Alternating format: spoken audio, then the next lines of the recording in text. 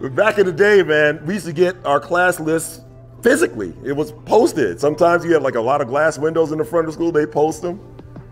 But you saw that list, and then what happens next? Teachers from the year before coming down, he got Deshaun and Hunter. They come running with all the news.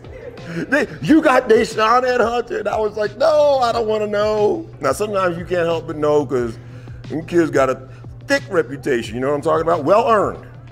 I'm super flawed. I need a new start every day. Lord, I need a new start every day. My philosophy was, what I need to know about a kid will find me. Like the idea that something in a kid's folder is gonna tell me where this kid's gonna end up in 180 days was ludicrous to me. As a brand new teacher, it was ludicrous. It just didn't make sense to me. And so to protect my head, I would just kind of, as much as I could, I'd beat it back. I don't wanna know. I don't wanna know. I don't wanna know. I'm gonna treat every kid like they're gifted. I'm gonna lie to them and tell them that you were hand selected. I'm gonna tell them all those things.